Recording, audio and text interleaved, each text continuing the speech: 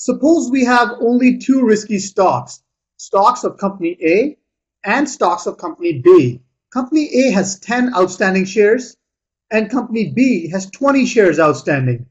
The price per share of company A is $4 and the price per share of company B is $2. The expected rate of return on company A stock is 20% and that on company B's stock is 30%. The volatility of company A's stock is 15% and the volatility of company B's stock is 25%. And the correlation between A and B is negative 0.5. Question is, what is the expected return and volatility of the market portfolio? And we have to use the beta of stock B to calculate the risk-free return rate. The only assumption we're making is that capital asset pricing model holds. To start with, let's find out what the total market capitalization is. Since we have only two stocks, A and B, the market capitalization will just be the market capitalization of A plus market capitalization of B. So the market capitalization of A is the price per share of company A times the number of shares outstanding plus the market capitalization of company B, which is the price per share of company B times the number of shares outstanding, and this equals 80. So $80 is the total market capitalization. Let's calculate the weights of stocks A and B based on this market capitalization. So if we have to compute the weight based on market capitalization, then the weight of A equals the price per share of company A times the total number of outstanding shares, which is 10, divided by total market capitalization, which is 80. So company A essentially is 50% of total market capitalization. And since A and B are the only two stocks in this world, then by default, the other 50% of market capitalization belongs to company B. Okay, let's calculate the expected return on market portfolio. Remember, market portfolio is that portfolio on the efficient frontier that has the highest Sharpe ratio and only comprises of risky assets. Let RM represent the expected return on market portfolio. So RM equals the expected return on stock of company A times the weight of company A based on its market capitalization plus the required return on stock of company B times the weight of company B based on its market capitalization. And we know what the expected return on the stocks of both company A and B are. Let's plug in the values.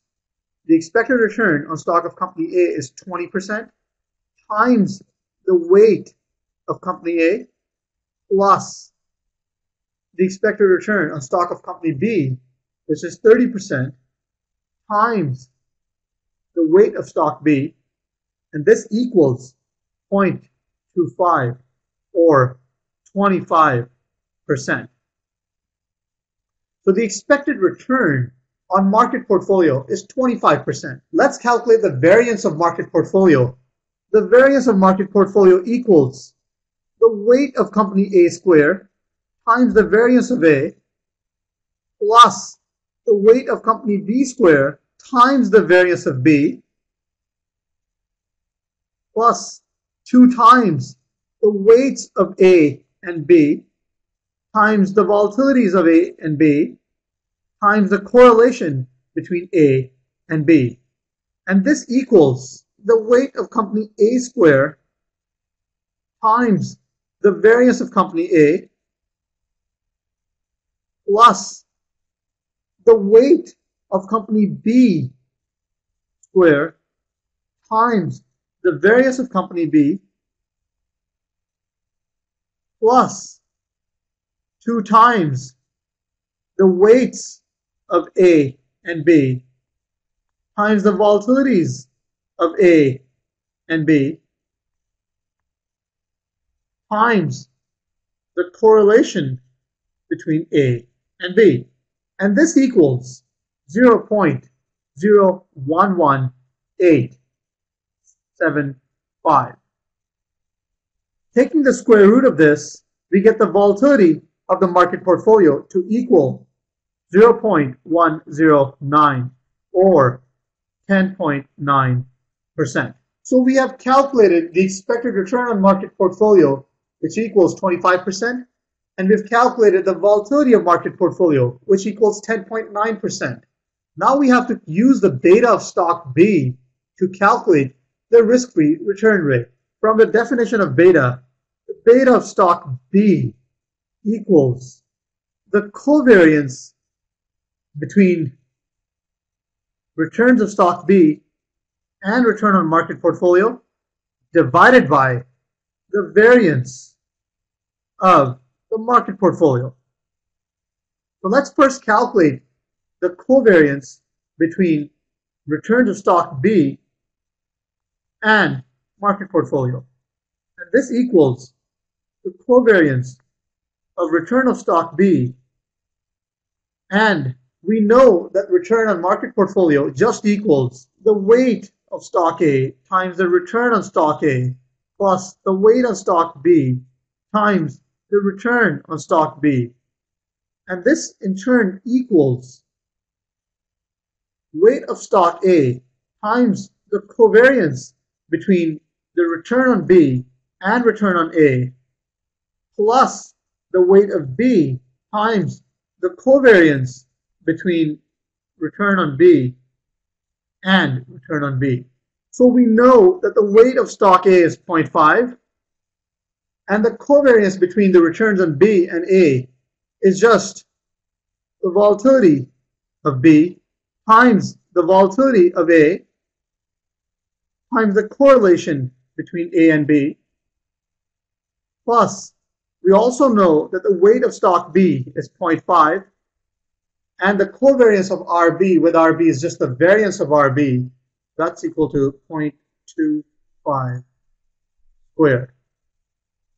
So therefore, the covariance between return on B and return on market portfolio is equal to 0.021875. The beta of stock B is just equal to the covariance between RB and RM, and we've just calculated it to be 0.021875 divided by the variance of market portfolio,